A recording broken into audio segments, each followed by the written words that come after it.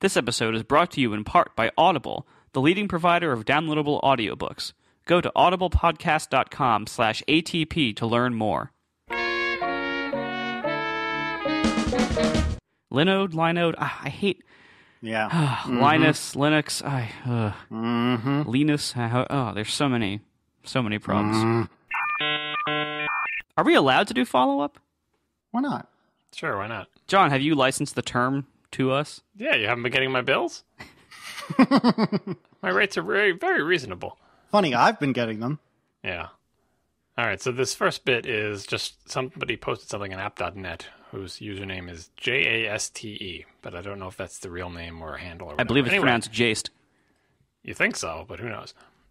This is about, it's an iWatch follow-up, and he thinks that the iWatch will be Apple's foray into identity, and this is an aspect of the watch that we didn't talk about in the last show, and I think it's worth talking about, and the identity problem in general. Like, the concept is that the thing that you wear on your wrist will somehow identify you to all the other things that you come in contact with, to your television set, I guess to your phone, if you wanted to pay for something at Starbucks, you wave your wrist by it or something like that. I don't think there's anything special about the watch that makes it more possible to be your source of identity than, say, the phone. Because we all have phones now, and if we were going to have some sort of device be your source of identity, it would have been the phones by now. And lots of people have tried to do that in various ways. So this idea is that maybe the phone is too big or too expensive, or the battery doesn't last long enough, or you have to dig it out of your pocket or something else. So this would be slightly more accessible, than to give us another crack at making this magical identity thing where our identification is securely carried around with us by this little physical dongle. And when you sit down at your computer, it detects that you are you because you're the one wearing the watch, and it automatically unlocks your screen and logs you in. And when you walk into a room, it plays the music that you like, and it puts things on your tab when you swipe it when you buy things at stores. This is the fantasy scenario, and I think the barriers to that are, not technological. They're business-related, where there's payment processors camped out at every possible place that want to give you money, and maybe standards-related, where if you want the same little dongle to do all these different functions throughout your house, everything you own has to be created by the same company and purchased recently, because even if Apple rolled this out, it wouldn't work with all of past Apple hardware, probably. You'd have to get new stuff, or at the very least, you'd need to update software. So I think this scenario will continue to be a fantasy, but while nothing is actually announced, this is the time to indulge in that fantasy, I suppose. So this person basically just wants to enable the pictures on the wall from the movie Antitrust. Did you ever see that abomination? I did not. Oh, you should. It's Ryan Phillippe or whatever, and Tim Robbins. Tim Robbins basically plays Bill Gates, and Ryan Phillippe, whatever, is a crack programmer. And so they go into quote-unquote Bill Gates' house, and as he goes in between rooms, like the lights dim to a certain level, and the pictures on the wall, which are all like LCD displays, show different pictures. And I think this was based on something that Jobs supposedly had in his mansion, or excuse me, not Jobs, Gates had in his mansion. But the theory being that this watch could kind of enable that. In other words, it's always on you, and just like you said, it's always personalized to you. And it would be like lower power than a phone, so I guess it wouldn't run out of charge as easily. So right. I don't really see this happening in that way with watches. I mean, I don't see watches changing anything. I think, first of all, one big problem with this is that I think there's going to be a lot more phones than watches out there. And, my theory from the last episode was that the watch would really just be a phone accessory, and that it wouldn't, I don't know if I outright said it, but my theory here is that it wouldn't be anything by itself. It'd be like a Bluetooth headset with no device. Like it would just be, communicating over Bluetooth, low energy, and it would just be a peripheral to your iPhone or maybe iPad, and maybe iPod Touch, which would be interesting. But, for all the reasons why we don't yet have this magical automatic identity thing with these devices, I think all those same reasons are going to continue to make it impossible for us to have that with watches also, or rather impractical for us to have that with watches. All the same reasons apply. You have weird privacy and security issues. You have a big boil the ocean problem. You have a lot of just weird, incompatibilities in reality, because it wouldn't, in reality, it wouldn't be one company making all these things that all work together. You would have, look what you have now. You have Apple doing pretty well with the iPhone, but then you still have Android. You still have Windows Phone. You still have all these other things. You have, of all the people who have iPhones, a small portion of them have Macs, but a lot more of them have Windows PCs. And some of them have iPads and some of them don't. And people who have Macs sometimes have Android devices. People who have iPads sometimes have an Android phone. There's this giant diverse environment that things would have to work in these days. And for something like identity to work that well and to be that ubiquitous, I think you'd have to have one company so dominant in the field that it could make everything for almost everybody. And I don't think we're going to have that for at least the next decade, and hopefully longer, because we're better off not having that. Hey, this segues somewhat well, something you said a moment ago. It segues somewhat well to a post that my friend Eric Wielander wrote. The post, which I'm pasting in the chat, let me kind of take you on a little mental journey. So we talked last episode about, what is the thing that this iWatch is solving, and also, what's the challenge of it? And the challenge is that there's really not a lot of input that can go into this, and also not a lot of output that you can get from it.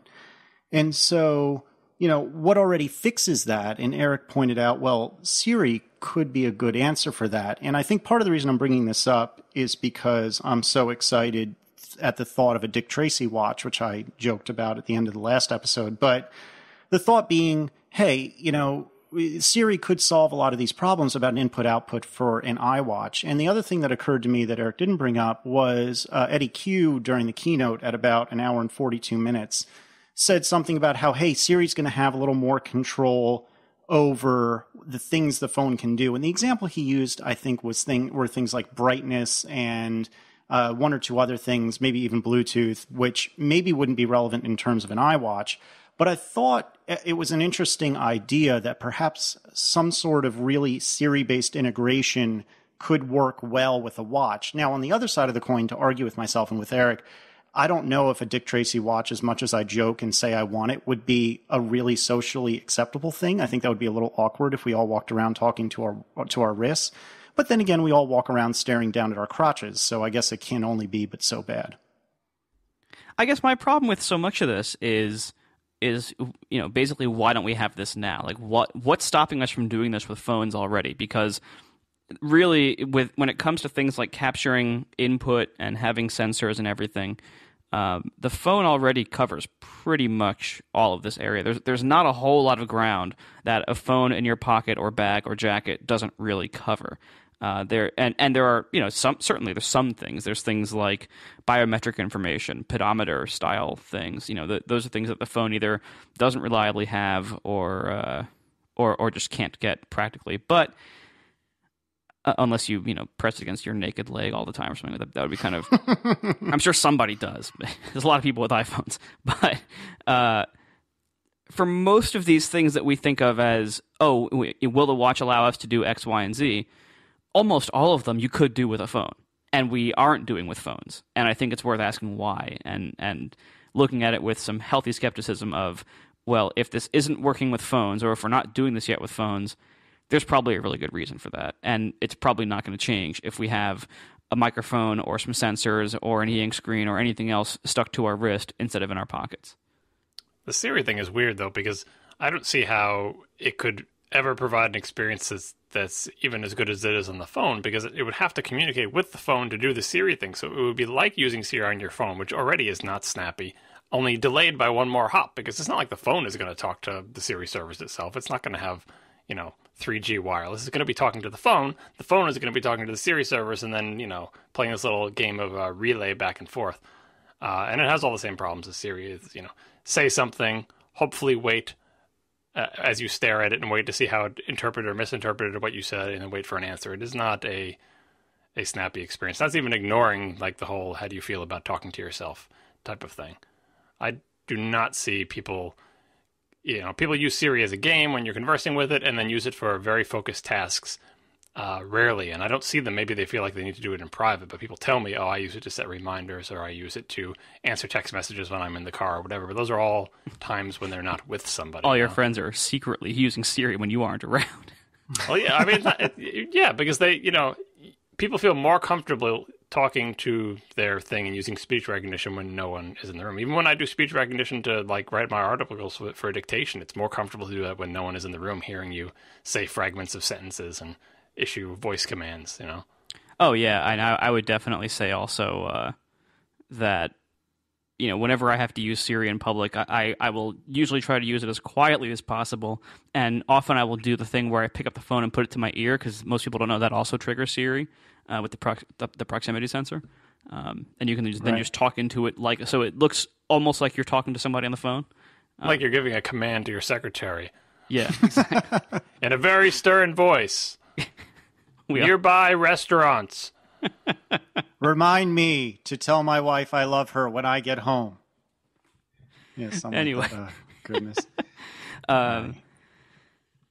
Anyway, so, I mean, is there anything really new that we think about the watch now? I mean, one thing, we got an interesting article also by Response. I got to put this in the notes because I lost it.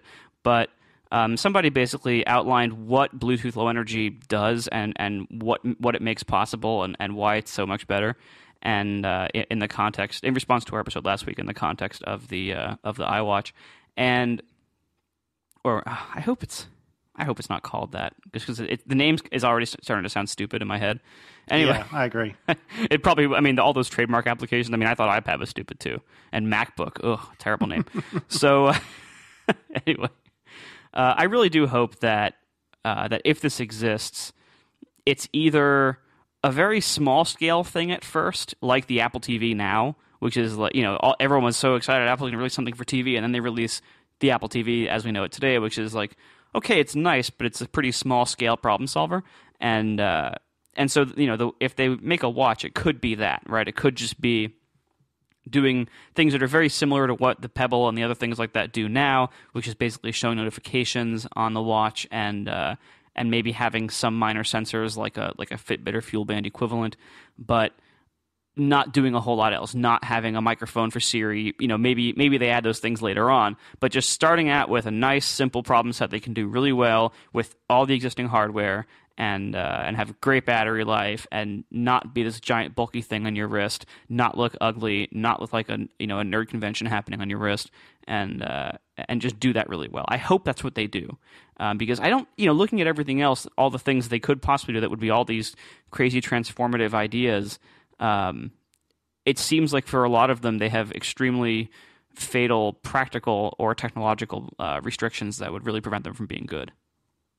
Yeah, and the more I think about the iWatch, the more I keep coming back to, I feel like the only way it's going to be really I don't know. I still think the only way it's going to be really interesting is if it aggregates sensors in a new and clever way. Let me give you a couple examples. So in the original iPhone, as opposed to having to hit a button to rotate the screen from portrait to landscape, it added an accelerometer in order to do that automatically. In order to prevent cheek dialing somebody or cheek hanging up on someone, it had a proximity sensor in order to turn off the display and turn off the touch input when the thing is up against your head. And maybe that's not aggregation in the strictest sense, but I feel like taking sensors that we have today, like a Fitbit or something like it, and taking either new sensors or the existing sensors and putting that data together in a new and interesting way, that's what I feel like an iWatch would do that would differentiate it. But how specifically, I don't have the faintest idea. You know what Samsung would do with the iWatch? Copy it. Copy everything. They would make it so that when you use, the Samsung iPad equivalent, whatever that is, you could wave your hand in front of it without actually contacting the screen to do gestures, because it would have the accelerometer on your wrist. They already do things sort of like that with a single device, but once you have two of them, you have to sort of start thinking like Nintendo. Okay, well, I've got a sensor on my wrist, and there's a screen over here, and if I wave my hand, this is not, that the sensor can recognize my gestures without me physically interacting with the other device and use it, that type of thing. I assume Apple would pass on most things like that because non-contact UIs are not particularly nice feeling, but guaranteed Samsung would do it just because it's possible. They seem to try anything that's technically possible. Well, try it out, ship it on a device, see if people like it. Exactly. I mean, when they launched, what was the most recent one? The S3? S4. Whatever. Okay, so whatever the most recent one was. Remember, and it had like the hover feature, it had the tilt scrolling, and all these crazy things. The eyeball tracking to see when you're looking at the video, yes, pause yes, it when yes. you're not. Like, if we can sort of do it, ship it. Does anybody? I mean, we heard a lot about those when it was launched. I haven't heard a thing about them, or that phone They have to be awful, because like if any of them had passed the threshold into being so reliable that they're really useful, they would quickly spread elsewhere. But if you don't see them everywhere else, it means that the technology to do that is not quite ready. So the eyeball thing, like, if that was reliable enough and that it felt better than actually hitting a play pause button, it would be everywhere. But it's not, because it's not that reliable yet. Yeah. Well, let's go to things that are reliable. Talk about our first sponsor today. It's the Transporter. This is a repeat sponsor, and they sponsored a lot of great shows recently, and so you've probably heard about this already, but we're going to tell you about it anyway because it's that good. Plus, they bought 2 sponsorships. So the Transporter is this pretty cool device. So the idea is your own kind of it's like a private cloud storage drive. You have this physical device. It's like basically a hard drive enclosure with some cool software and a network port. So here's how this works.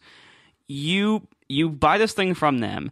You can either get it empty for $200. You put in your own 2.5-inch drive, or you can get a 1 terabyte version for $300, or a 2 terabyte version for $400. And by the way, before I forget, you can go to filetransporter.com/ATP to look this stuff up, and you can get 10% off of those prices, which saves a lot. It's $40 off the 2 terabyte one. 10% off by using coupon code ATP in their store. So let me tell you why you want this thing. We all use Dropbox, and I mentioned last time that it really takes balls for a company who's competing with Dropbox in some way to directly call out Dropbox and say, look, we know you use it. We're not going to pretend like they don't exist. Here's how we're different, and here's why you might want to use us instead or in addition. So with this hard drive enclosure that they sell you, it comes with a web service that will relay traffic for you, but everything is private. All your data is stored on that drive that's in your possession. It's in your physical possession. All the traffic, if you access it from everywhere else, and you can do that, you can have different transporters. You and your friend can have one. You can do like an offsite backup with your friend's house or your workplace or your parents' house or whatever. And you can share files with people, and you can share folders with people. And all of that is by invitation only. You control who sees it and what kind of access they have, and everything's encrypted end to end. So nobody, not transporter staff, not anybody listening in the middle, NSA, nobody can see what you're transferring between the 2 drives because it's encrypted end to end. And all you got to do is buy the drive, and then for life, you have access to the service that relays things and tracks it for you. So it does some really awesome cloud-like things, sharing and encryption and transfer and mirroring to other drives if you want to, all these things without having to lock the files up on someone else's servers and deal with the security ramifications thereof. You might be required, for instance, by regulations or by client contracts to keep files in your possession. This makes collaboration so much easier in that kind of situation. So Transporter, it's easy, it's private cloud sharing, and there's so many things you can do with it. Yeah, I mentioned offsite backup before, collaboration. A lot of people that I know use it to send audio files to each other for podcasts. Obviously, there's a whole bunch of other things you can do with it. So really, these guys are so nice. They keep sending us free transporters, and it's awesome. They're making this new 2.0 software that's adding a bunch of features. Drobo recently acquired them, so and in fact, it's founded by ex-Drobo employees. So they really know what they're doing with storage stuff, and it's really a great company to watch, great product to use. So check out Transporter. Go to filetransporter.com/ATP, and once again, use code ATP in their store to get 10% off of their already awesome prices. And really, it's as easy as sending an invitation to anyone you want to share a file with, or you can keep your files private and have everything encrypted and awesome. It's really just a fantastic product. And thanks a lot to File Transporter. Casey, you've had one of these things. Indeed. And it is really nice. It really is. It's pretty much exactly like Dropbox, but just like you said, rather than being in the cloud, it's in my possession. So if for some reason I ever wanted this stuff not to be on the internet, well, not to say that it's on the internet, but so to speak, if I ever wanted it to be inaccessible from the internet, even by myself, I remove the Ethernet jack and suddenly there's nothing anyone can do to get to it. Now, granted, the NSA has already read all of it anyway, but in principle. No, they can't. Well, no, I'm saying before this point, the NSA has read everything, but once I remove the Ethernet jack, there's nothing they can do to read it. Shy of coming to my house. Please don't come to my house. They're already in your house, Casey. Come on. They probably are. So yeah, thanks a lot to Transporter. It really is nice. Yeah, it's a great concept. It's a great device, and I'm a big fan of, as I've written about a lot recently. I'm a big fan of owning your own stuff online, of being in control of everything, and sure, there's a place for Dropbox, but there's a lot of situations where you feel a lot better having your own stuff.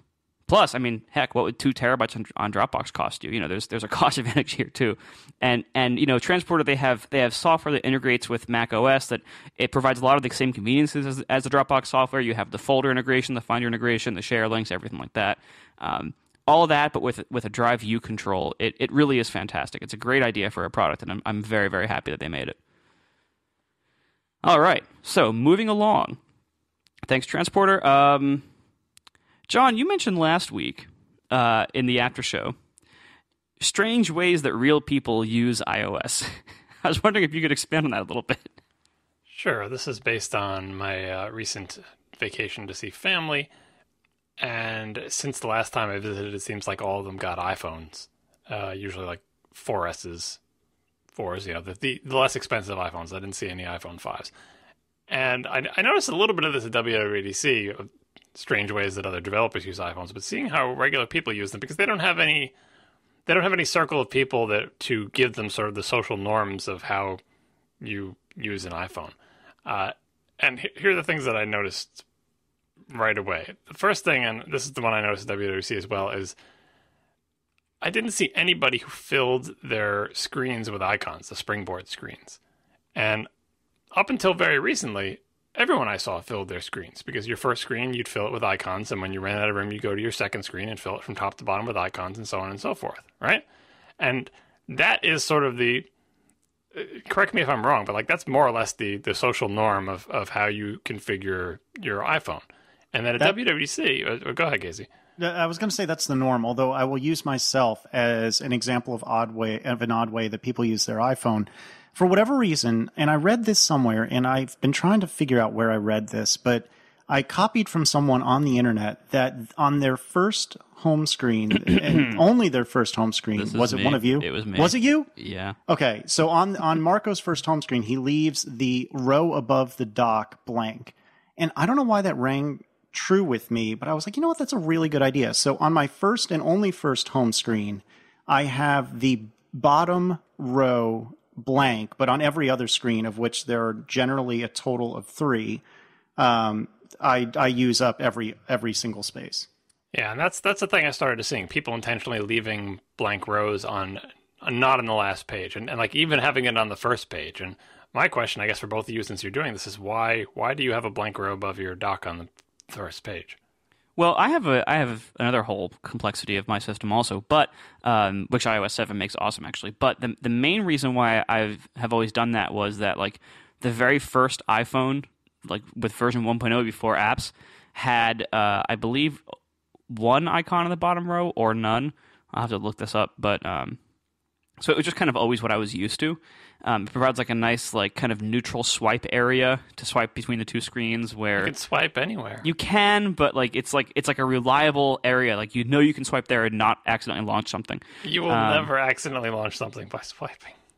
It will not happen. I bet it has happened. Anyway, so there was that kind of legacy reason. I also think it looks better. It looks a lot less crowded, and I also, the bottom row is always like where my app in progress, which is usually Instapaper, would go.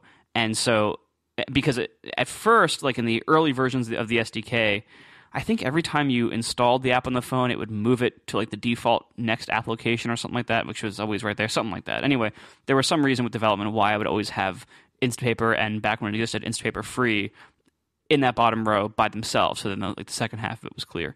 The other thing I do that's weird that I recommend to anybody who wants to try this. I used to, back when the App Store first came out, I would have all these different pages of apps, and it just sucked.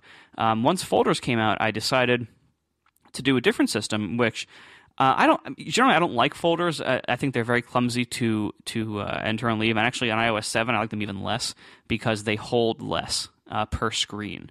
You at least do have paged folders now, so folders have way more total capacity. But it moved from showing, what was it before, 12? It would show 3 rows or 4 rows. Let me look. I think you're right. Hold on. In iOS 6, I believe it showed either 12 or 16 icons in a folder. And, it is 12. And but you have the short phone though. Oh, the big fat heavy one like that. Anyway, shut up. You get guys. 16 on the 5. Right. Okay. So is that true? Is that really true? Yeah, you get an extra row. God, you're so spoiled. Isn't that great? But on iOS 7, let me double check here, just to make sure I get this right. I believe you only get 9. This is not against the NDA, of course. Yes, on iOS 7 you only get 9 per folder screen, and you can have multiple screens, as I said. But it ends up that getting into the folder is already an extra tap, and so to have to page through a folder only seeing 9 at a time is kind of clumsy. And you have no neutral swipe area inside folders. What do you do? That's a great question. I don't know. I just launch apps accidentally all the time. But what I do is my very first page I keep configured mostly the way the original iPhone always was configured, with everything in roughly the same spots. If I have a really awesome preferred replacement app, I'll put it in the same spot that the Apple app used to go. So for example, I use Solver instead of Calculator. And so Solver is the second row rightmost spot for me because that's where the calculator was, I believe, in the original iPhone. Anyway, on the first page, there's no folders. On the second page, that's where all the folders go. And it can have individual icons also. But the second page is where all folders go. And then I only have those 2 pages, which is really, honestly, great. I love having switched to a two-page only standard because you always know where you are. You're either on your first page or you're not. It's very, very, very easy. And all the things that you want to bury for occasional use can go in one of those folders on the second page. And with iOS 7 now that folders can hold so much more in total, you can at least say I used to have games, new games to test, all 3 different folders for games because they wouldn't all fit in one. And now I just have one. And I have a folder called rare and utility, and now you just have rare. So there's anyway. I highly recommend doing a 2-screen only setup and using as many folders as you need to on the second screen to do that. It really is awesome. And on the iPad, I even just do a 1-page setup, which is even better. Just there's not enough room in the iPhone to do it. Oh, you don't have to swipe anywhere. Exactly. And now they thank God they moved Spotlight. I love that change in iOS 7. They moved Spotlight so that you have to pull it down from the top. It's no longer a springboard page to the far left. So I think one of the stupidest things in old iOS was when you were on the home screen, if you tap the home button, that would be a shortcut to go over to the Spotlight screen. And that, so many times I accidentally did that, and I've seen other people do it even more. In fact, John, you can probably tell me from your regular people experience, how many times do they accidentally go to Spotlight by hitting the home button too many times? I see that a lot, but I also think it's kind of people hit the home button when they want to go back to the beginning and they understand that concept. And if they're already at the beginning and they hit it again, it probably means that they want to go backer to the more beginninger. And basically they can't find what they're looking for. They're oh, no, just bring me back to the beginning. And throwing the search field in their face is oh, all right, well, I guess I can type here because I kind of know what the name of the thing is that I'm looking for. So it's kind of look, this is the last resort. You press this button because obviously you're not finding what you think you're supposed to be finding, but we've already brought you to the place that this button press takes you. So by pressing it again, you're saying, no, I'm still not satisfied. Here's the last resort. Go to search. But, for me personally, it's just frustrating when I accidentally hit it because I don't notice I'm on the first screen or something. But for other people, I have to wonder if it's not an okay thing. And I kind of like the fact that it was to the left of the home screen. I especially like the what they did with the little icons at the bottom. Maybe this is too subtle for most people, but the little dot icons, right? And when you're on the first page, there is one more dot to your left, but it's not a dot. It's a tiny, tiny magnifying glass, which is adorable. So I kind of like that. Go look at your iOS 6 device now. No, you're right. And that was a nice touch, but I have personally, and I've witnessed so many accidentally invocations of Spotlight by that double home button tap thing that I have to imagine that's not worth it. And Yeah, so I'm very glad they got rid of that in 7. For experienced users, yeah, So I it's hear. it's not a good experience, yeah. So what I saw for people using the iPhones was not just leaving a row blank, but wiping out every single icon except for one row of 4 on the top.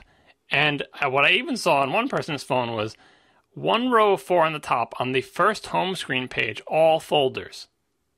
What? And everything else basically deleted and wiped out. But some people had like multiple pages where you go to the next page, one row of 4 at the top. Maybe not all folders, maybe all folders. And, only a couple pages, maybe 3 or 4 pages, but only one row of icons at the top. And, of course, the dock on the bottom, because I don't know if they knew how to get things out of there or whatever. And, before I spoke to these people, I just saw their devices or saw them using them or whatever. I'm like, what's going on there? Why would you ever do that? It doesn't make any sense. Like, unless they're following the Marco philosophy, I just need a massive safe region to swipe. But that wasn't it, because these people weren't looking for a safe. So after speaking to them, the reason they're doing this, can you guys guess before I reveal it? Do they think it saves battery life, or otherwise it's performance related? Too sophisticated. Casey, nothing? I don't even have the faintest. Oh, because they want to make sure they have the space for the expanded folder? No. That's a good one, though. That's close, yeah. It's because they put a picture on their wallpaper and they want to see the picture of their kids or family or whatever. And the picture is like the top part of the picture is just background, like trees or whatever, but the faces are in the bottom part. And it's people had pictures that were purposely like biased to the lower part so the people's faces were lower down so they could get 2 rows of icons because they want to see the people's pictures. That makes and so that much is something sense. that, like, adding, what did they add that in? iOS 4 or 5, they added the ability to have, wallpapers instead of just a black background. That, that's an unforeseen side effect of giving people the ability to put a picture in the background, is that they're going to want to see it and they're going to clear out because they don't want some icons sitting on top of their kid's head. They're just going to move those things out of the way. And what they're left with is a screen with nothing on it. And the like 4 folders at the top is like, well, when you only have one row of icons, you still want some minimum amount of stuff to be on page 1, so then just shove it all into folders. It's incredibly inefficient. It makes no sense to me, but this is how they choose to use their phones. And it just goes to show that, features have unforeseen side effects, and the way you think people will use your device is very different from the way they'll use it in real life, because they have very different concerns. So I was fascinated to see this common pattern across all people's. And the other thing of this, I could have guessed, is that the people who delete everything off their phone they could possibly delete because they don't know what it is. Like, this is why it's actually good that you can't delete like the phone app and stuff, because if you could, they would, and then wonder why they can't send phone. You know what I mean? We're all annoyed that you can't delete calculator and stuff like that, and maybe it would be okay to let those go. But people are just like, nope, I know how to use 4 things on this phone. I want to get everything else out of there. So their solution is just to move them off to the other screen. And that I would have predicted and have seen before. Don't tell them about the parental controls. Oh, yeah, no, that's too deep. I don't know if they knew what the settings app was. They deleted settings. Yeah. And and these are the same people, one person really was annoyed about the Weather Channel on their new television service. And I said, well, you have an iPhone. There's 8 gazillion weather apps. Find one that you like. But there's no good one. You'll have the weather. You'll have the weather forecast. No, you're right. You'll have the weather forecast right there. Like, even something like Dark Sky or whatever, saying like if your whole obsession is when it's going to rain, there's apps with like real time radar. Like, we have the technology that's better than watching the Weather Channel and waiting through commercials and weather reports for areas where you don't live or whatever, or having to go into the TV room, turn on the TV. And I said, no, I prefer to see it on TV. I want someone talking to me, even though it involves watching commercials and watching weather for towns that are not your town. And like, that's crazy to me, but old habits die hard, I guess. I will say Dark Sky is still one of those things that can blow the mind of any normal person. Yeah, no, I try to show them, but it's not impressive. I want a weather person on TV telling me the weather. I want that human touch. Anyway. All right, do you want to talk about this Dropbox thing? Well, is John done? Is that all you got? I mean that's. Okay. I mean, I'll think of more later. But the two big ones were, the home screen, so you can see the picture and getting all the applications of the home screen, and then the totally being unimpressed by applications that, not just the weather, but any kind of applications, like things that we all know that you can do with your phone. That you can do X, Y, Z with your phone. Like, nah, that doesn't seem appealing. Now, did you see a lot of people force quitting apps for no good reason? No, Because I still see that constantly. None of these people knew how to do that. Well, the really No. scary part No. is in 7, I don't know how much this was public. I'll tread lightly. In iOS 7, there's actually a really good reason to remove apps from the multitasking switcher. No, they have it in the movies, yeah, because you want to get them out of there so they're not in your way, so you don't, No, that's page not through it. them. Maybe that's part of it for some people. But in 7, I know what you're the thinking. new backgrounding stuff. I don't know if this is public or not. Well, let's see if anybody cares. The new backgrounding stuff in 7, where your app can be woken up periodically in the background. If your app has been removed from the switcher, it does not do that. So you can't get background updates, which is a change since iOS 6. Because with 6, even like the newsstand content available things would go through no matter what. But in 7, if your app's been removed from the switcher, you don't get any background wake-up types of any. You can still get push notifications that alert the user, but your app will not run in the background at all if you've been removed. So there actually is a pretty substantial reason to manage or not manage the things in that switcher now. So come to think of it, that means that all these ill-informed people who are constantly clearing out what is now their multitasking tray are actually kind of shooting themselves in the foot, because now all of their apps that are not running in the background won't get up, well, running in the background, so to speak, aren't getting updates, and they're actually they were already demonstrably penalizing their own experience, but now it's even worse. There's even more reason not to do that. Or to do it. This is all just a sliver of, because like there's the people who are tech nerds who know all the details. Then there's the aspirational tech nerds who know enough to force quit. And then there's the vast majority of people who have no idea about holding down your finger to get the little red thing, and who will continue to have no idea about swiping up to get rid of those icons, because there's nothing there that indicates that that's possible, just like there's nothing in there that indicates that you can press and hold on the multitasking switcher. And I have to think that the vast majority of people will never use either one of those features, and the phone will just manage it for them. So it's just this fringe of the people who know enough to be dangerous that are right. The power users. Power users are like the most dangerous users to support, or like for anybody, for IT departments, for developers, for themselves. They're just always like the worst type user to support, because power users, they know enough to cause trouble, or to cause headaches for themselves or others, but usually not enough to really fix things if they break them or have a really great environment. And they're usually the ones that are most susceptible to superstition and myths and crazy stuff like that. When I heard a lot of reports that geniuses, quote-unquote geniuses, were telling people to force quit everything under the sun because that makes your iPhone run faster, which is just patently wrong. Even in iOS 6, that's just wrong. Right. Well, and again, geniuses, many of them are this type of person, the power user who, they know enough to have that job. That doesn't necessarily mean that they know the intricate details of how iOS works and why that's a bad idea, or why that does or doesn't do something. And almost any like IT person that you're likely to run into in any kind of work IT department or anything like that, almost all of them are this type of user. There's some really good ones that know a lot more, but most of the people you'll run into in this kind of context are like the knows enough to be dangerous power user. And that's one of the reasons why all these crazy myths like defragging, long after that mattered, all these crazy myths get propagated and live on, because it's all these power users saying, you need to do this and this and this every day to keep your phone clean or whatever, and nothing bad ever happens if you do that, so you just keep propagating it. Your platform has arrived when you get one of those, because the Mac had a long sequence of them. I think probably the first one I can think of was like rebuilding the desktop, but you had zapping the PRAM, you had all those things, and then like the Mac OS X got repairing permissions, and then iOS, I guess the first one that iOS got was the force quitting apps. That's the only one I know of. I believe so, because that was like one of the first things you could do as kind of like an amateur system administrator for your phone. It was like there's not much else you can do. There is no iOS defrag, although there have been like crazy scam apps in the App Store that are like maximize your battery life and like stuff like that. And I always wonder how they get approved, because then you read the description and you find out like, oh well, it's actually just like it's a joke app officially, or it's educational only, or it just has like list of tips and tricks that you're supposed to do. But there's a lot of apps, even like if you look in the top lists, there's a lot of apps that are selling really well that are basically scams preying on this kind of mythology of like, oh, that an app can compress your memory on iOS or can speed your phone up or save your battery life. Yeah, and somebody in the chat, I shouldn't share this person's name just to be safe.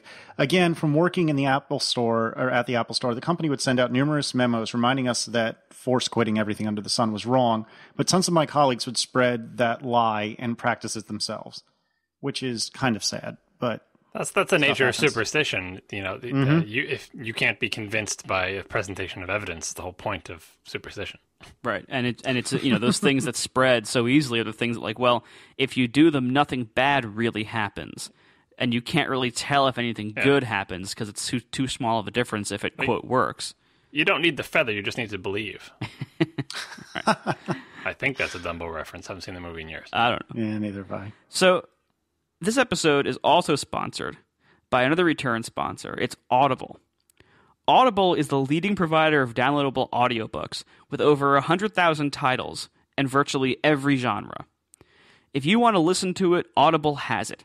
You can listen to audiobooks anytime, anywhere. iPhones, iPads, computers, Kindles, even iPods. They're offering ATP listeners a free audiobook with a 30-day trial. Go to audiblepodcast.com/ATP to take advantage of this special offer.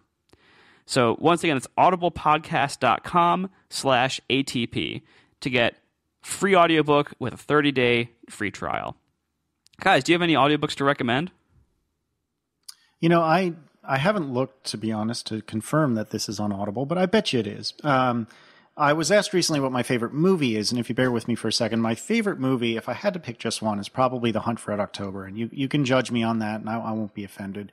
But it's actually based on a Tom Clancy book, also, curiously enough, called The Hunt for Red October. And the book, as with almost every book that's ever been written that was eventually turned into a movie, is actually considerably better than the movie. So I would recommend The Hunt for Red October if you're into political thrillers based in the early to mid-1980s when we still hated Russia and Russia still hated us. Awesome. All right, well, thanks a lot to Audible for sponsoring the show. Remember, go to audiblepodcast.com/ATP. Thanks a lot. You're not even going to ask me if I have a pick? Do you have a pick? Well, maybe I should save it for the next Audible sponsorship. All right, save it. All right. Be that guy. All right, so moving along. Is there anything much to talk about with this Dropbox thing? Actually, I don't know if you're being sarcastic or not, but I thought there was. I'm so tired of platforms. Really? I mean, do we really need another platform? Well, I mean, it's an existing platform, though. As Steve Jobs would say, it's not a platform, it's a feature. But anyway, Dropbox exists and is popular. And the reason we are interested in their data store, at least I'm interested in the data store API, is because it's from Dropbox. People already have Dropbox accounts. Many people already pay for Dropbox. Many iOS applications already integrate with Dropbox using an existing API for file storage. So that's an advantage that many, many other things that are supposedly going to store your crap do not have, right? Even Google, mighty Google, come up with an API, but it's like, well, all right, but how many applications are already integrated with Google data storage? Like it's a bigger hurdle to overcome. Whereas Dropbox, though, like you're already there, your apps are already talking to it. This is basically the equivalent of instead of just documents in the cloud, iCloud storage, it's like their equivalents, kind of, sort of, not really, of core data sync, where you're. I hope not. Well, you know what I mean. Like you're not just storing files. You're storing something that's not just a linear stream of bytes in a single named entity, right? That's basically where the similarity ends, because core data is this whole other sort of persistent object store thing, and this is much simpler. This is basically schemaless fields with in basically tables. So you have a table and has records. The records have an ID. They have name value pairs in them, and you can do one small level of nesting underneath that, and that's it. I look at these things because I think it's interesting to see what kind of API are they going to offer. Like, they're definitely not going the core data route where they say, just use your objects in memory and we'll magically synchronize them with the persistence across all these applications, and you can the rest of your application just behaves as if it's using objects in memory and we make everything work. It's not quite doing, you can just, sort of speak to a database over a wire and we'll do updates where it's like a server resident database. It's kind of in between. They want you to be able to store records in this thing and get notified when there are changes to these records, and but they don't want you to have to implement your own conflict resolution. This is where the rubber meets the road. It's like, what if I do two different things on two different devices? They're both offline. They come back online, they synchronize the changes. What do I do to sort these things out? And looking at their documentation briefly, it seems like your choices are minimal. All the conflict resolution seems to be automatic. And your choices are like biggest value wins, smallest value wins, sum of value wins, and that's about it. And it's like, well, that doesn't help me if I'm trying to synchronize an address book. None of those policies seem like they would be helpful.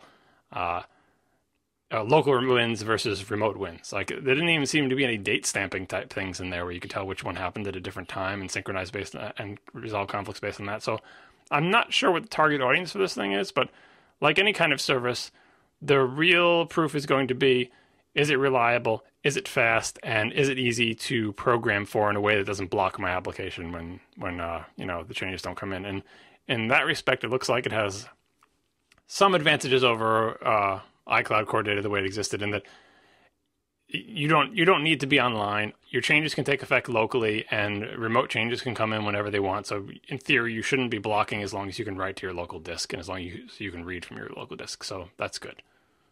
Yeah, I also looked at the API and the documentation, and there were a couple of things that piqued my interest. Firstly, and this is outside of the documentation, quite obviously Dropbox is cross-platform. And let's suppose, for the sake of argument, that even core data in iCloud worked flawlessly, which is a pretty funny thought just to begin with. Well, it's still Apple-centric. And even though I speak for all three of us in saying we're all in on Apple platforms, not everyone is like that. We talked about that earlier in this very episode.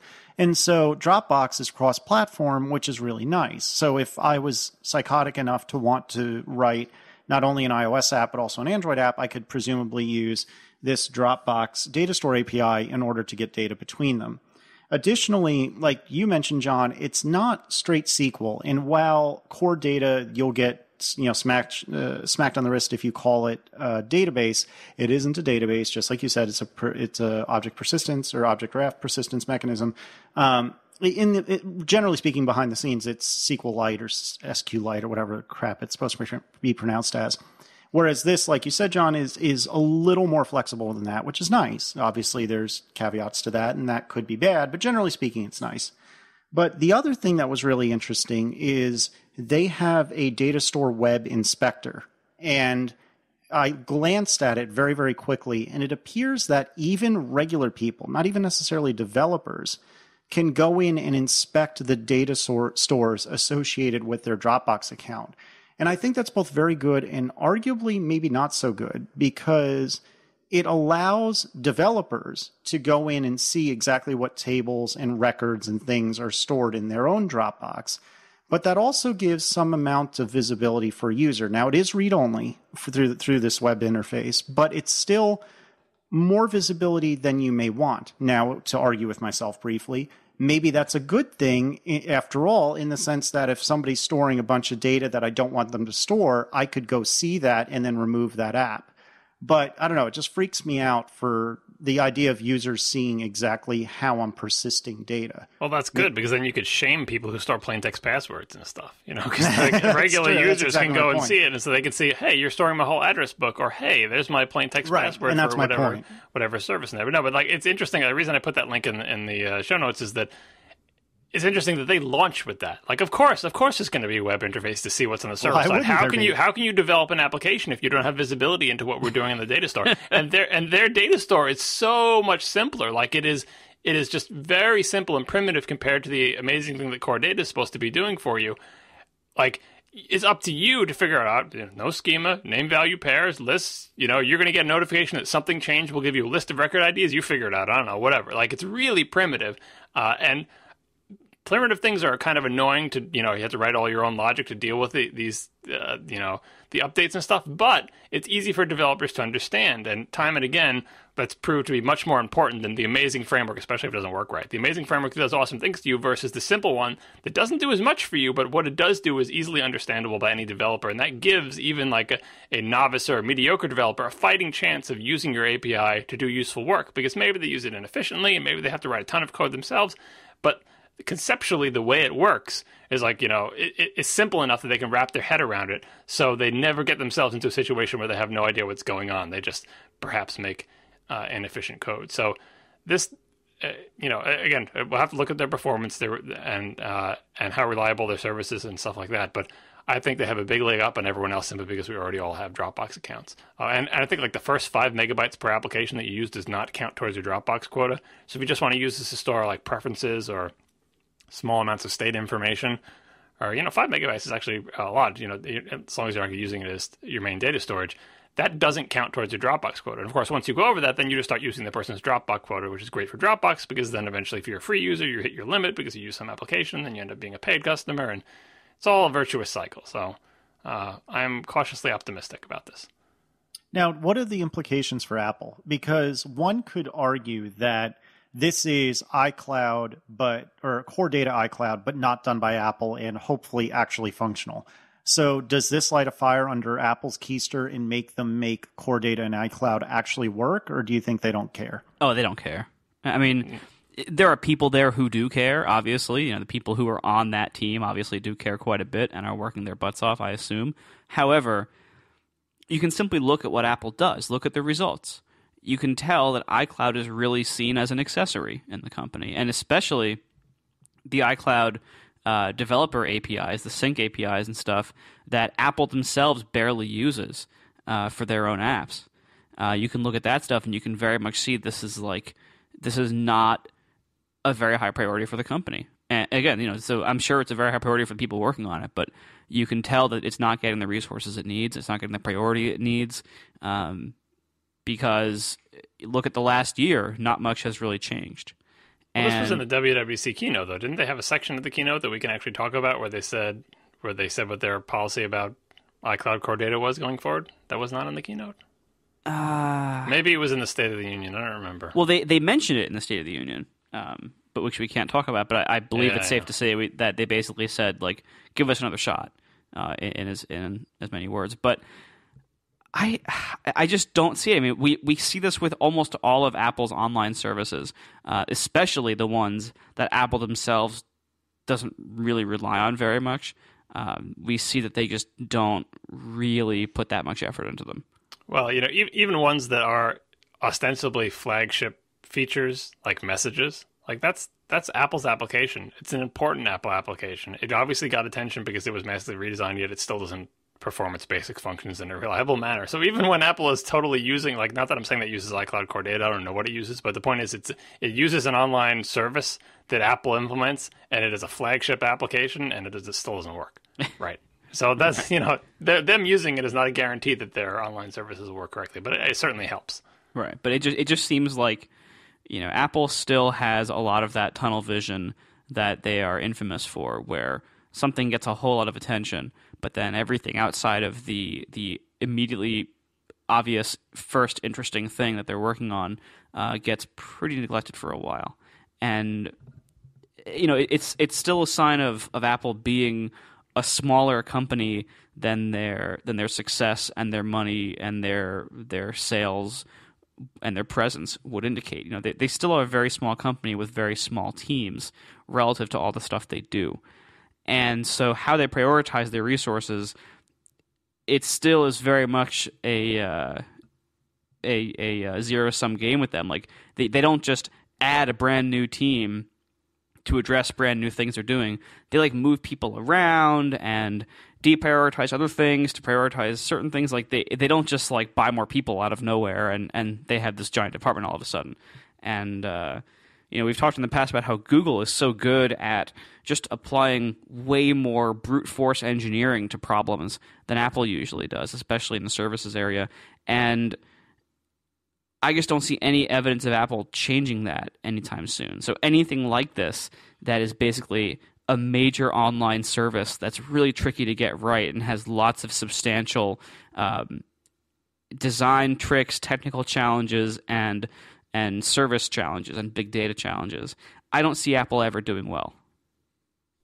I'll say Apple's making their life harder here by not Google. Dropbox has chosen to make a simpler API. Like it does less stuff for you. It is just simpler, right? Much simpler than iCloud Core Data. Far, far simpler, right? So that gives them a fighting chance of getting it to work correctly, having a small API that developers can pick up. And that's like a philosophical difference between the team that's responsible for doing these kind of services for Apple. Philosophically, I mean, it's part of it's philosophical, and part of it's like, look, they already had core data. People already have core data applications. What are you going to say to those people? Hey, we want your applications to work with iCloud, but core data doesn't work with iCloud, so rewrite your thing to use something more like the Dropbox Sync API. Like, that would have been a tough sell back when, iCloud core data was introduced, which is why everyone's so excited. Oh, but I have a core data application, and they tell me it will work with iCloud. Yeah, I don't have to rewrite it. Because think if you told them, okay, well, you just have to throw out core data and use this new API that is totally unlike core data, much simpler. You have to do a lot more coding to get it to work. But trust us, that's how online will work. And that's like kind of like online companies. No, your APIs have to be small, simple, and semantically, easy to understand. Because that's the way to do it. If you try to make something big and complicated, your API is going to be big and complicated on the client side, and the server is going to be really hard to implement in an efficient manner and scale and all those other things. So don't do that. But Apple is so far sticking to their guns and saying they do have key value store, and like they could enhance key value store over the course of a year to basically make it match this Dropbox API and remove all their storage limits, because key value store is really just for tiny data. And they would have the equivalent of this. And by all accounts, Key Value Store does work better because it's simpler. It has to do less stuff, right? But they're saying, no, we want to make core data work magically over the internet. And it's a big, complicated API with lots of corner cases, both on the client and the server. And if anything goes wrong, bad things happen, and we need more debugging tools. And it's a really hard problem. And the size of the team that's doing the Dropbox data API is probably like 1/10 of the people who are trying to do the core data thing, and yet they'll probably be more successful because they chose to do something simpler. The only thing that I wonder, and I didn't see specifically noted in the API documentation, is what about sharing? So I keep coming back to my example of sharing a grocery list with my wife, and it seems like this Dropbox data store API would be perfect for it, except that I didn't see any mention of sharing, but maybe I missed it. John, did you happen to notice anything? I don't think there's any sharing. I think it's kind of like it's just a data store for your application. Right. It's shared from that user on multiple devices, but not right. There's no like server. It's, Well, there is one important part, them... though. There is a JavaScript API as well, and I haven't verified this yet, but I would assume that you could use that, like maybe from Node or the other server-side JavaScript interpreters. So you could probably run this server-side with their JavaScript API. Well, yeah, but then you still need to like authenticate as you to get access to your data store. So if I authenticate as me, I'm not going to see any Casey's data stores. I guess you could copy it out into some other service then, right? And then provide like a clearinghouse. If you ran your own web service that used this, I would imagine you could whip that up. You could just have a few pages that do that. The bounce through authentication for you, and you authenticate your own people to who's going to see what. Although if you're going to go through all that, you might as well just have your own sync service on your server. Yeah, I mean that's what it boils down to. Is like but see, since they have sharing for their file API, I mean this is like their version 1, right? So maybe the next version they add, obviously they know about sharing. They have some means for you to take the same file and share it amongst many people and revoke sharing and all that other stuff. It seems like that would have to come for these data stores because they have it chunked out into like you have a data store have tables have records. They could do the sharing at probably the data store or table level, and it wouldn't be crazy, but maybe not for version 1, right? Yeah, I doubt it. But all in all, I give this 2 thumbs up. I think this is definitely, a tentative 2 thumbs up. I think this is definitely a good start. If it actually works, I think it's a very simple, yet at the same time, like you were saying, John, kind of robust way of syncing data. That's a very low cost of entry, both financially and in terms of effort. And so I think this is really cool. And although I'm not sure, I disagree with you guys in that Apple won't care about this. It also makes me wonder, especially if adoption is really high. Marco I wonder said if that, not me. Fair enough. But I hope and I wonder that if adoption of this Dropbox Data Store API is really high, if Apple will start to pay attention and really do something about iCloud and iCloud and core data. I should also say that I know that there was a session or two about iCloud and core data at WWDC, but I've not yet watched them, so I don't know if that was just Apple groveling. I don't know if perhaps in iOS 7 there's going to be massive improvements. I truly, honestly don't know. But those of you who do have a developer account should go check it out, and I should take my own advice in that issue. I've seen those sessions, and there is news to be had there. Interesting. One thing we didn't mention, to tie it back to topics from last week's show, is what if a newsreader decided to use Dropbox Data Store as its sync service? Obviously, you can't use it to get your feeds for you and give you your content, but just keeping track of which things you read and haven't read seems like a fairly ideal, so you don't want to make someone sign up for your own service. You want them to use the account that they already have that they pay for. You don't have to run the servers. You just have to store some state information about last read state and what articles have marked read and favorited or whatever random metadata you want to keep. Like, it's basically, you make up the data store that you want. You still might need a service to fetch all your feeds and do all that other stuff, but this other part of it for synchronizing which things are read and even just having the applications themselves fetch the feeds. I know that's torturous, but in the old days, that's what things used to do. And hell, that's how I'm using NetNewsWire now. It's possible. This could be a piece of people's, reading API in the future. And even more than that, what if you mix that with this new backgrounding stuff where it could be a nice combination? I agree with what I think you're about to say, Marco, in that I don't know if that's really sustainable, but it's a very interesting approach. Well, my big thing with it is that if you're going to be having like feed syncing and stuff like that, there's a lot of advantages to running your own service to do that. There's not only things you can do in the background when the app isn't running, but you can also, one of the biggest things with feeds in particular is parsing them and you running into people's weird malformed feeds. Like, if you can adjust your parsers on the server side immediately and have that apply to everything for everyone immediately, instead of having to like bundle them into an app update and ship the app update, or have some kind of weird system where you have like server-side definitions of what the app will interpret, and then you have to add new things it can do to accommodate some crazy new feed condition. There certainly are a lot of reasons with readers in particular to still have a service. Plus, now we have like 15,000 reader services. Well, that's what I was thinking of, is that say you make a reader, right? And you want to let people pick from the umpteen other reader services that are going to do the feed parsing for you and stuff like that, right? But you also want to add value in your application, and you also want, say you have awesome ideas for features, but 3 out of the 4 feed things that you support for your, aggregation and everything don't support those features. You need some layer on top of that to add your own, enhancements. So like maybe one of them, 3 out of the 4 don't support like favoriting or something like that. Well, you could store the information about your favorites. Where do you want to run a whole service of that? Yeah, you could, but if it's simple enough, you could just use Dropbox as your back end. Dropbox and iCloud are 2 possible options for like key value storage or whatever, depending on how much data you have, to enhance the back end features. Because otherwise, you're forced to do the lowest common denominator of all your services. So if one of them doesn't support like folders or something, you're like, well, I guess I can't support folders because where would I keep track of my folders? Well, I can keep track of them locally, but then it doesn't synchronize, or it just synchronizes on iOS if I use iCloud. But if I want to have a web version, blah, blah, blah, well, there's the Dropbox Data Store. That's what I'm thinking, like as an enhancement layer so that your application can be better than the umpteen services that it supports. Maybe, but then it also has the problem, I wrote about this with NetNewsWire in particular. There's the problem then of like, you only get that benefit if you use that application on all your devices that you browse feeds from. And so you only get, like, if NetNewsWire adds features that only work in NetNewsWire, then you have to use NetNewsWire on Mac and iPhone and iPad if you read feeds in all those places to get those benefits. But if you use Feedbin as your back end, then you can use any iOS reader that supports Feedbin. And yeah, you won't have those fancy features, but maybe you like a different reader better on the other platforms, and presumably you like it better, for whatever reasons. But you're not tied. You're not like, we were saying in that news article, you're not actually tied to use the same reader everywhere, because the basics, the lowest common denominator, syncs everywhere because everything uses Feedly or Feedbin or whatever your third-party service to sync the basics are. But on particular platforms, you have enhancements, and if they do a good enough job with their clients, maybe you'll want to use those enhancements on other platforms. Basically, you're saying, okay, if I want to use different readers and different platforms, that means that either the reader isn't available for all the platforms I want, or maybe I have different feature desires from one platform to the other. Well, if you have different feature desires, then you don't care that those enhancements that you use on your Mac don't work elsewhere. But if you do care about these awesome features in the Mac client, what you'll want to use is the iOS version of that same client.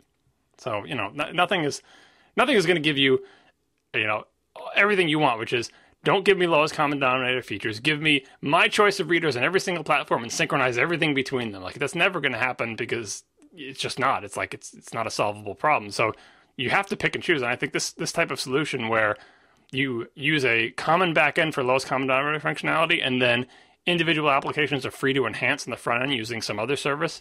That's pretty close to ideal, you know. Yeah, I guess that it causes weird issues in other ways, though. Like, for instance, let's say Black Pixel ships NetNewsWire and it uses Feedbin or FeedWrangler or any of these other services, or it can use them, and then it does what you're saying, where it uses some other backend, whether it's their own or Dropbox or whatever, to add bigger things to it.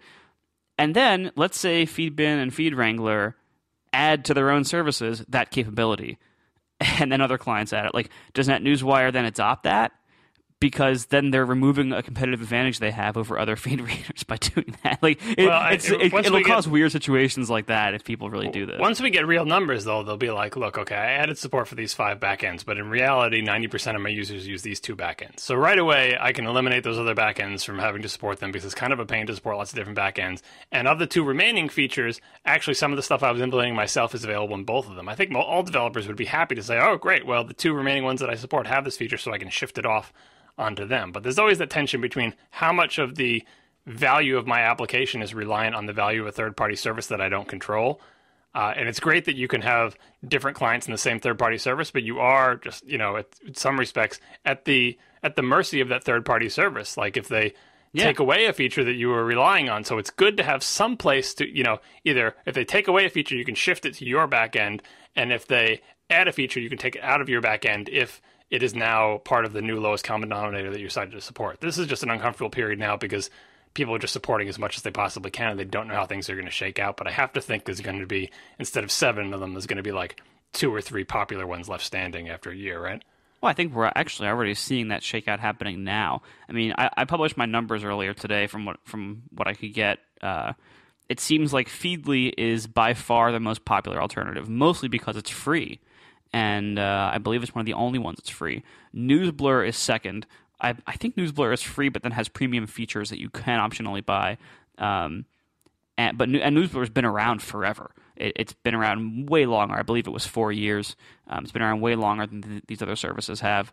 And then FeedWrangler and Feedbin are basically neck and neck. They're very similar in that they're both paid services run by very small teams. I believe they're both run by single people, and or Feedbin might have 2. Anyway, very small teams, and then there's pretty much after that there's a pretty big drop off. Like, besides that handful, like, there's literally my list is Feedly, NewsBlur, NetNewsWire clients not even using a service, FeedWrangler and Feedbin, and then everything else is like less than half of those, and it drops off pretty quickly.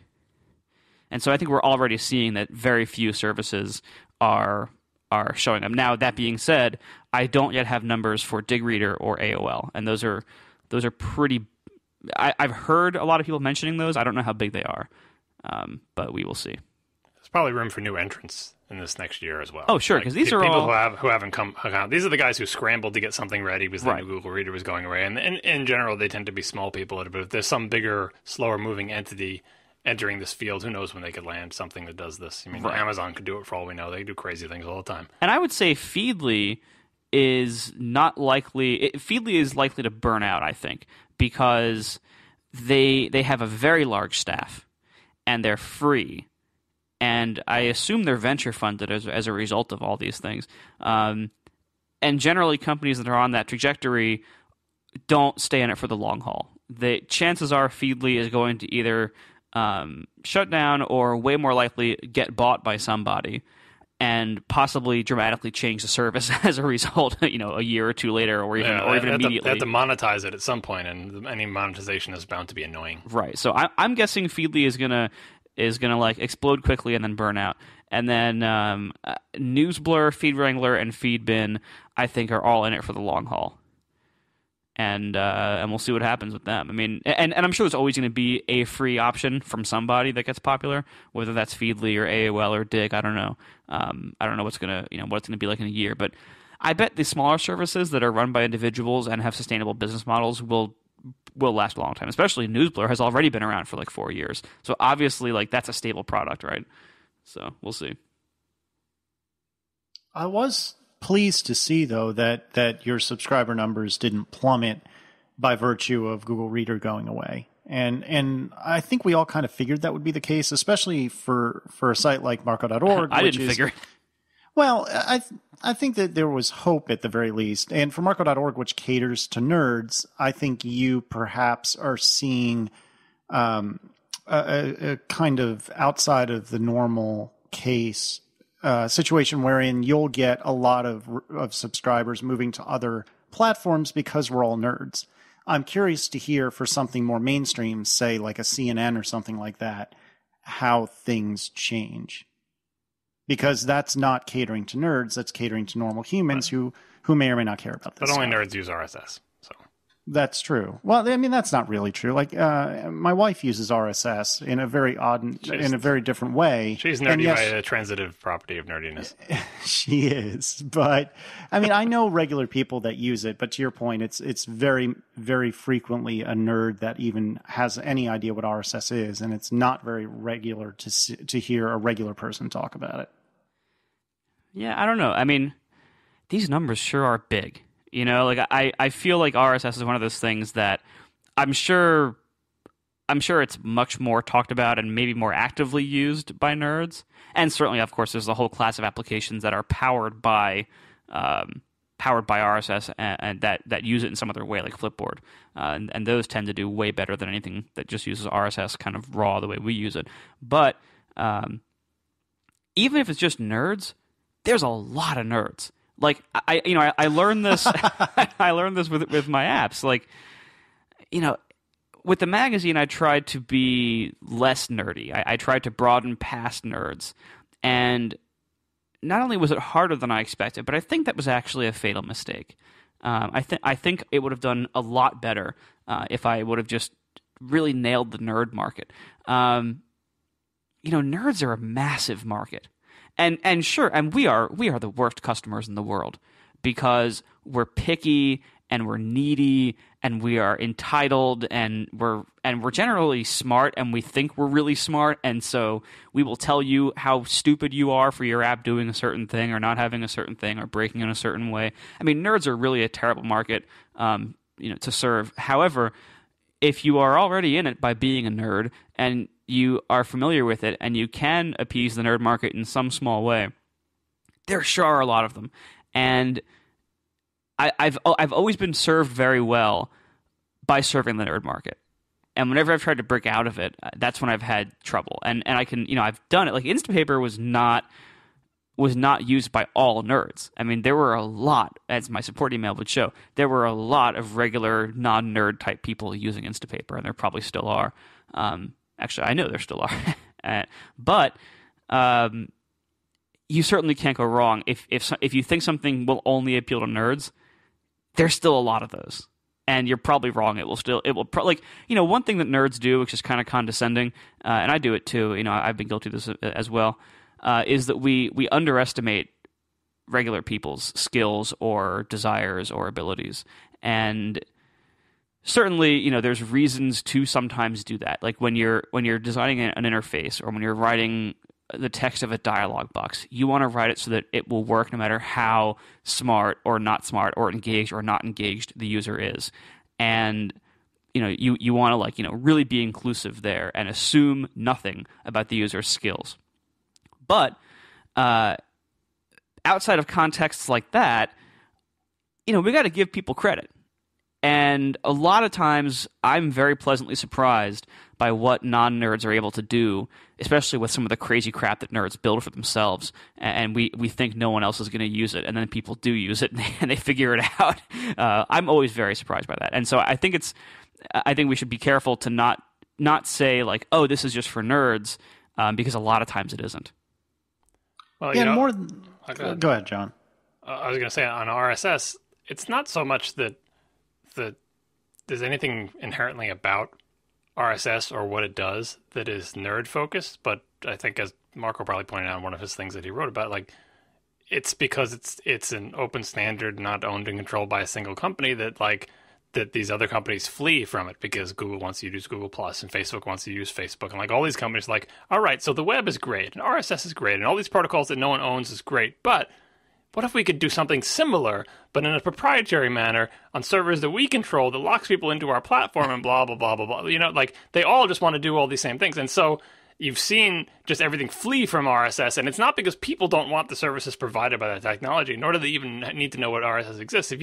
If all companies all embrace this the same way they've essentially been forced to embrace web browsers, and every single device you owned came with a first-party, built by the vendor, essential, gotta be awesome news reading application, people would love it. People would love to use it. It's not like they don't like to read news, but it's because we didn't get past that critical threshold like we did with the web. Where like, look, if you buy a device, it's better have a web browser and it better be a good web browser. And I don't care that you don't control the web because customers demand it, right? We never got there with RSS. We seemed like we were close when Apple was adding RSS to all of its things, but if we had gotten there, people would just spend all day in news readers because it's a great way to consume content on the web. Like, it's not that the news reading itself is nerdy, it's that the protocol didn't break through that barrier, and now we're kind of, they successfully marginalized it and are trying to bring us all to their stupid proprietary platforms to do all the similar things.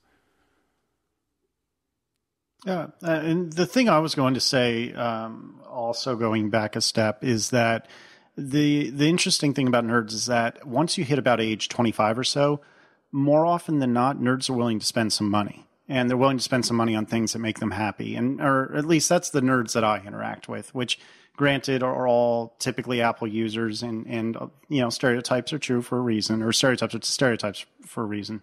And most of my friends and family members have come to realize that, a $3, $4, $5 app is the cost of one of Marco's beloved Starbucks coffees. And they last a lot longer. So Marco catering to nerds is a lucrative, or often a lucrative thing, because nerds are willing to spend some money on stuff that makes them happy. And that's a good thing. They're likely to be gainfully employed as well, because also true. Presumably their nerdiness translates into some kind of marketable skill. Right, exactly. And Sam the Geek in the chat is offended that I said it's only the over 25 nerds, but that's just a ballpark. Some of the younger nerds can also pay for things, too. The younger nerds jailbreak and pirate everything. Exactly. That's what I thought. That is very true. And on that bombshell... All right, you want to wrap it up? I think. All right, thanks a lot to our two sponsors this week, Audible and Transporter. And I'll see you guys next week. Now the show is over. They didn't even mean to begin, 'cause it was accidental. Oh, it was accidental. John didn't do any research. Marco and Casey wouldn't let him, 'cause it was accidental. Oh, it was accidental. And you can find the show notes at atp.fm. And if you're into Twitter, you can follow them at CASEYLISS. So that's Casey Liss, MARCOARMENT, Marco Arment, SIRAC, USA Syracuse. It's accidental.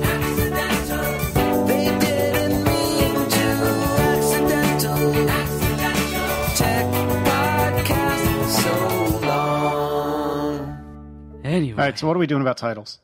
Oh, I haven't even looked yet. I was saving it. It's like podcast dessert. I didn't get a chance to add my 2 cents on the nailing the nerd market. The other big factor, which I think you probably talked about at some point, and back to work. Build and analyze that the reason you're going to have an easier time being successful in the nerd market is because it's so much easier to make an application used by people who are like you, right? It's so much definitely. easier to empathize, right? So, because you are a nerd and because, presumably software developers have nerdy tendencies, yes, it's much easier, to hit the nerd market with nerd applications written by a nerd who understands what nerds like and is a one-man shop, and you know what I mean? So that's also a big factor in there. Oh, absolutely. But, a lot of times, too, nerds think of solutions to problems that most people don't even think they have. But a lot of times they do have that problem, and they appreciate the solution once they see it. Well, that's engineering. It's solving a problem you didn't know you had in a way that you don't understand. Right, exactly. Exactly. And so I do think there's some value. I mean, that's one of the reasons why a lot of nerd stuff does jump the gap into regular people, because, I mean, some of the stuff, like, if you're making some kind of web sync service to synchronize your Twitter posts onto the newest social network, so, you cross-post between Twitter and app.net, that is a problem that normal people don't have and are unlikely to ever have. And so that is going to be limited really only to nerds. Look at something like If This Then That, IFTTT. Great site, great idea, almost definitely going to stay with nerds, because it solves a whole class of problems and desires that mostly only nerds have. But things like Twitter itself, that was something that started out pretty nerdy, but it solved a problem that a lot of people had. Just it first was only known about by nerds. And that's the kind of thing that can break out. That's another thing you can do with the Dropbox API. Synchronize my direct message read state so I don't have to use the Twitter official client, which now added that feature, but only, is my understanding, for the official Twitter client, which I don't want to use. Yeah, so, if you want to understand, they didn't actually make an API for it. They just added it themselves. Yeah, they just added it to that. Right. So then it's like, well, fine. If I use Twitterific on both platforms, if they both talk to the Dropbox thing, like, they could also use iCloud Key Value Storage, but that's not cross-platform. It has size limitations. So just, use this. It's really easy to do with the Dropbox data storage. You're just, you have an identifier for the message. You just store a big list of them. If it's fast and efficient, go to town. So with regard to titles, I don't think I care, but I would recommend something that relates to Dropbox and not something that relates to iWatch. So I don't know what that would be, but whatever. I'm pretty bored of iWatch already, even though we don't know about it yet. Even if it's real or anything about it. Like I'm bored of everyone, including us, speculating about it, just because we have nothing to work on. And it could be something really cool, but that's really unlikely. And the most likely thing it's going to be is really boring. And so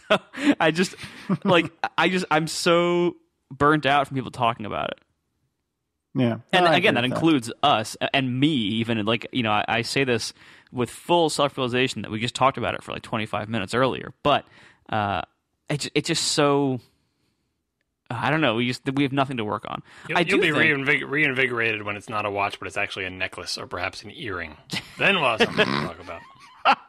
I cannot wait to hear the story of Marco getting his ear pierced in order to wear the eye earring.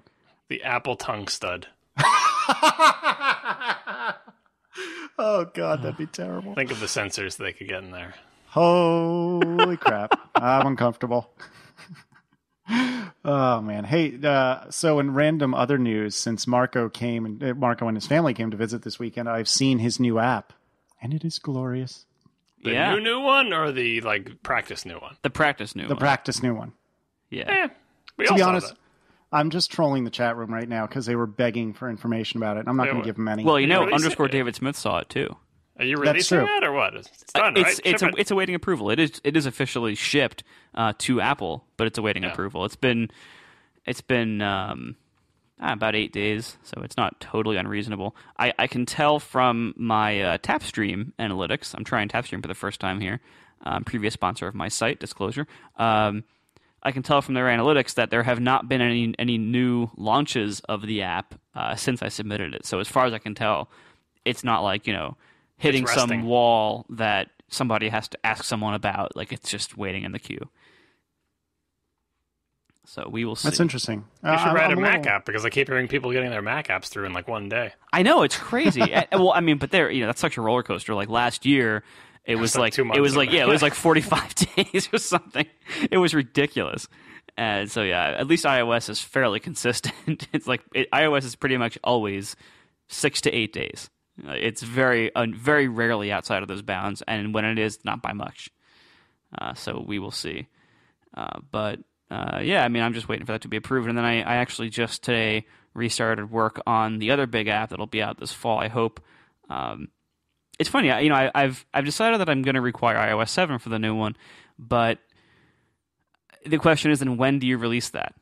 obviously it's great to get it out there early, but the earlier you get it out there, the fewer people can actually use it. So like and the more you're competing for press attention and Apple features, if you're trying to get out there like the week of iOS 7's launch. I think you want to be out on launch. Like you definitely want to be out on launch. Like I know all the downsides, but the downsides all have nothing to do with the number of sales you're getting and everything.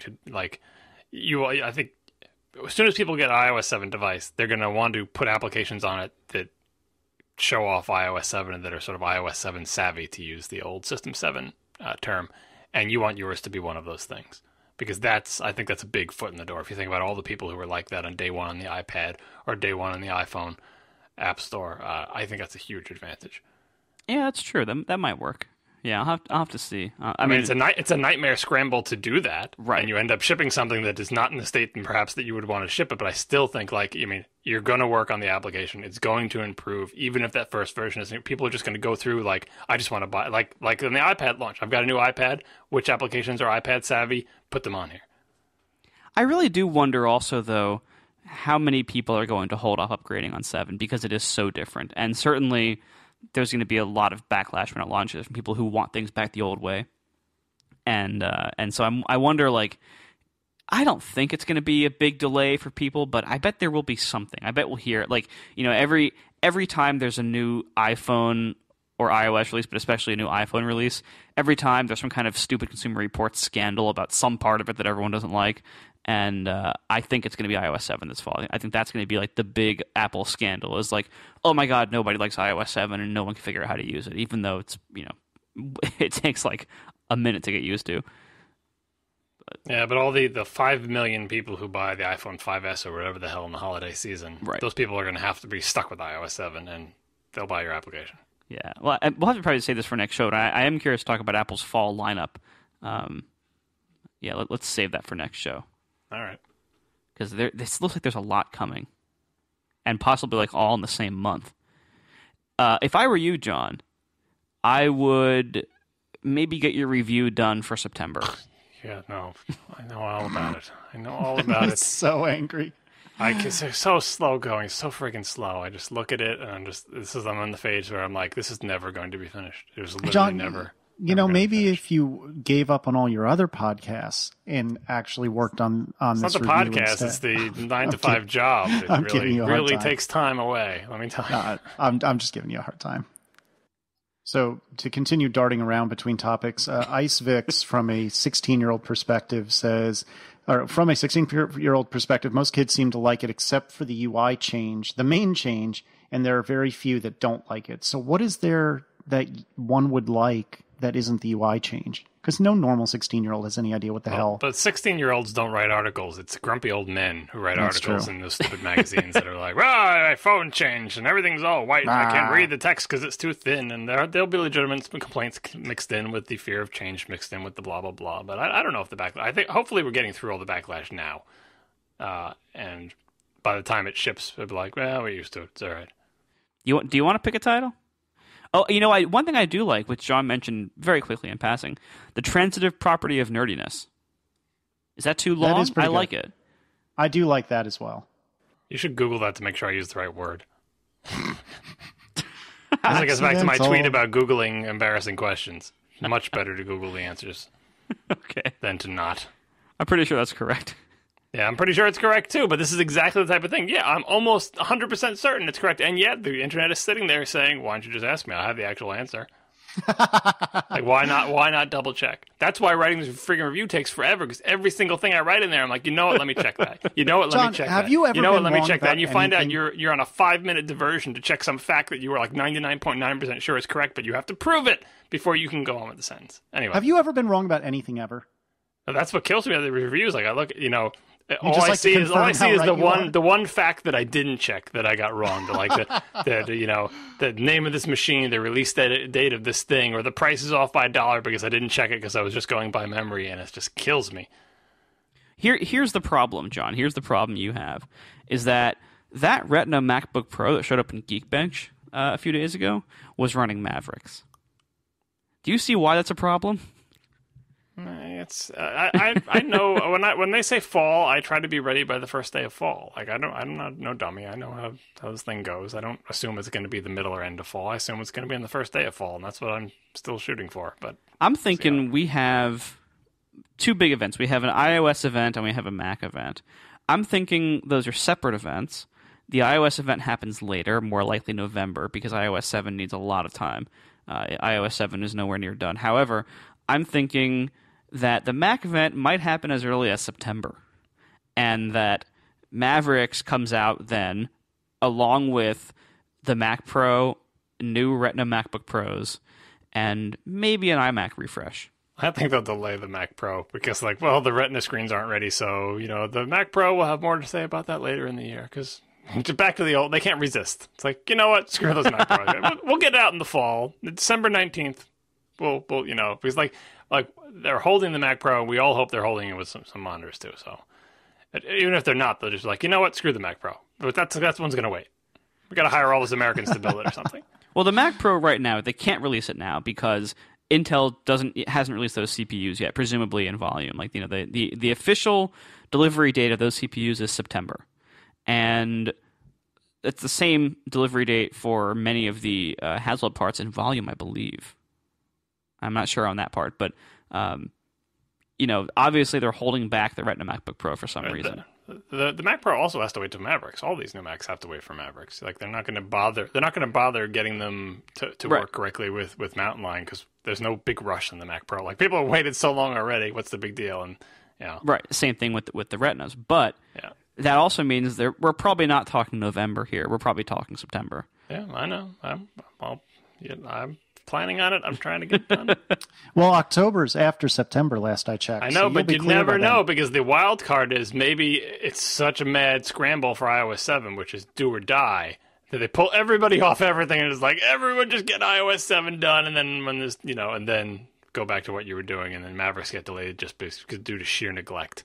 Because everyone was pulled off to work on iOS 7 because they have, that is far from done, and they have to get that done. Oh, yeah. Well, honestly, I think they're just going to ship whatever the hell they have, in mid-November or whatever it is. Like, they're just going to ship it, period. No, but whatever they have at that point, that's what 7.0. Like, you can do that with iOS 6 and 5 where they just cut off features, but, they can't have a disaster where everyone gets their phones on Christmas morning and there's some fatal bug that, they just can't have that. It's a problem. So they have to ship what they have, but they also have to make sure that what they have is stable, does not have any fatal flaws, and that's really hard to do when you're making a mad scramble.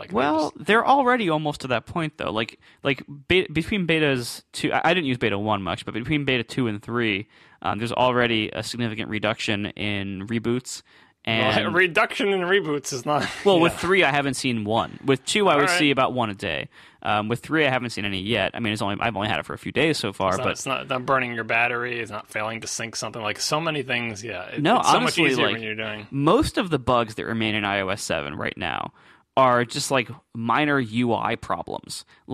This label disappears, or, the status bar appears rotated in the wrong way on the screen. It's minor UI quirks that, they suck, and they're definitely bugs, but that's, if they ship with that, it wouldn't be the end of the world.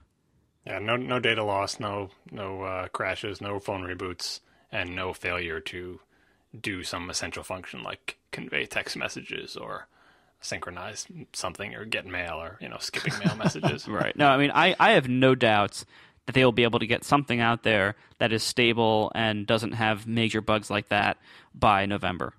I suspect that 7.0 is going to have still some weird little edge case UI bugs, just because there are so many new UIs, and so many of them are not quite baked yet. But the solid, the kernel is fine. I'm sure Springboard will be pretty much fine. All the really important stuff, the common stuff, the underlying stuff, that'll all, I think, be fine by November, because it's already almost fine now. Well, and plus, I mean, everything I've read on Twitter says that Mavericks is good to go immediately. That they're ready. So even if there's a grant, which means, John, you're... I wouldn't say that. When I come back to my Mavericks laptop, it is after a night. I put it to sleep. I put the Mac laptop to sleep, and then I go to bed, and I come back down in the morning, and the thing is usually awake, fans on, but totally hard hung. So maybe it's not ready yet. Fair enough.